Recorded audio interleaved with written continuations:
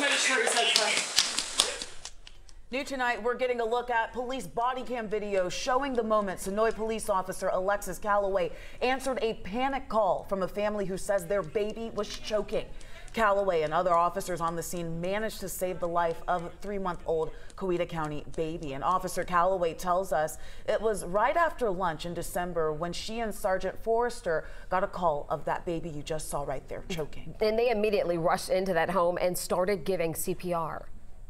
We arrived on scene and we could see that the mother of the child, she was outside and she was obviously distraught. I kept telling him, you know, come on.